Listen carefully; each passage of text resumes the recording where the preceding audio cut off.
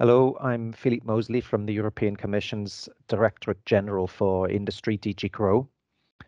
We know Europe's buildings waste a lot of energy. In fact, they consume around 40% of the total. And the way to improve this is first through energy efficiency by insulating buildings, and second by decarbonizing the energy sources by installing renewable energy. But we can't do either of these things without the construction industry.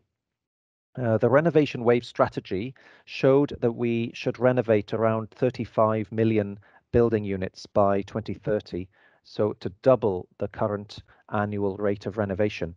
And we need to carry on doing that beyond 2030 through to 2050 for climate neutrality. This increased construction activity to fight climate change is a huge economic opportunity for construction. We estimate around 160,000 additional jobs in construction in the next decade through the Renovation Wave.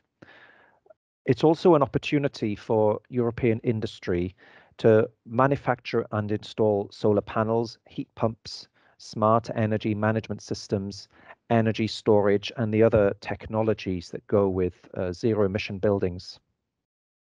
But at the same time, construction and renovation needs to become more circular and resource efficient.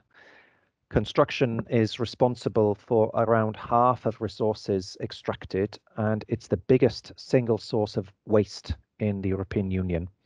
And this is why the scenarios for a transition pathway, which the Commission has published for consultation during February 2022, addresses these things together. Now, high quality, high energy performance buildings need to be built to a high standard.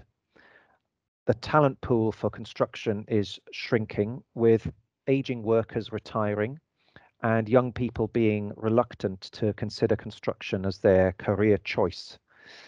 The situation is complicated further by the challenges of adapting and upgrading existing skills.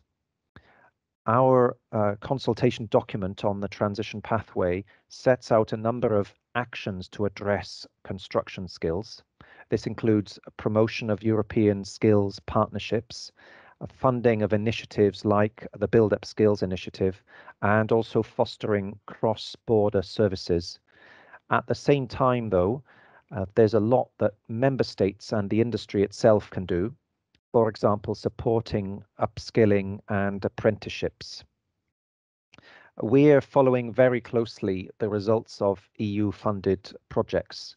Officers like myself in the Commission receive regular updates on project results that are relevant to our policy area, but the projects themselves also need to make an effort to disseminate their results through a variety of channels, not only scientific papers, but also events and social media and infographics and videos and putting complicated messages across in a way that is relevant to different target audiences, including policymakers.